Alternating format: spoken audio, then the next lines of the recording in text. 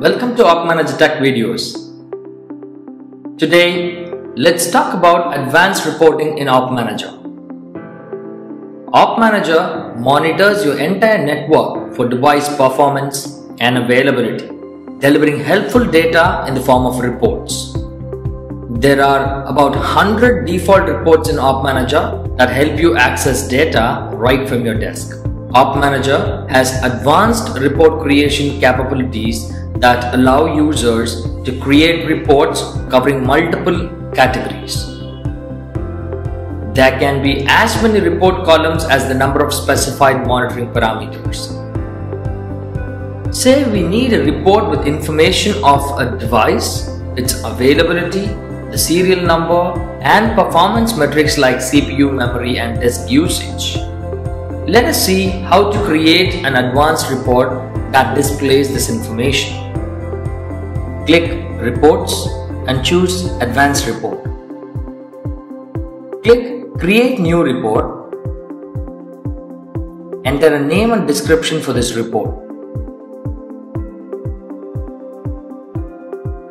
Select the module type. For our example, we'll select Devices.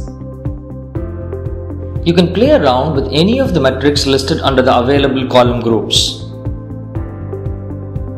For this demo, I'm going to choose General Properties and select Device Name, Status, Category, IP address, and choose Custom Fields and select Serial Number.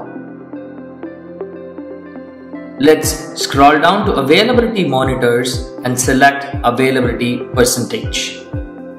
Now I'm going to select WMI and choose CPU, disk, and memory utilization.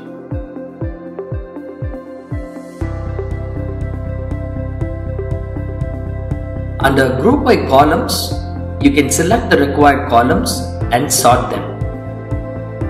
Choose Apply Criteria. Let's say we need this report only for Windows devices. Set the criteria as Device Type contains Windows. To filter the report by time, choose Filter by Period and select the period and business hour. Click Save. You can export the report and schedule it as per your convenience. Thank you for watching. I hope you have learned something new today. See you all in the next video.